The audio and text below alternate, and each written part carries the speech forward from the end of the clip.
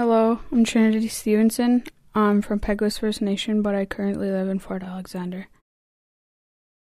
I noticed the diabetes risk is getting higher and higher each year.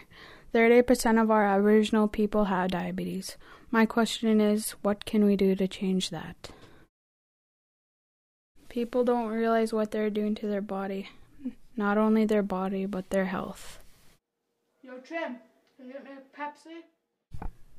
This workshop that I am attending to, Youth Taking Action, gives me more of an understanding about eating healthy traditional foods, such as bannock, wild meat, deer, moose, caribou, rabbit, fish, geese, muskrat, wild rice, and more.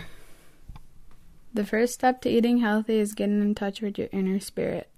Eating healthy is not the easiest thing to do, but if you put your mind to it, it is possible. Fun fact, did you know exercising cleanses the heart and mind? I know exercising may seem boring, but we can find different ways to make it fun. 60 minutes of physical activity a day can keep the doctor away. This workshop inspired me to help all my fellow classmates, elders, and community members. If we all work together, we can prevent diabetes. Miigwech.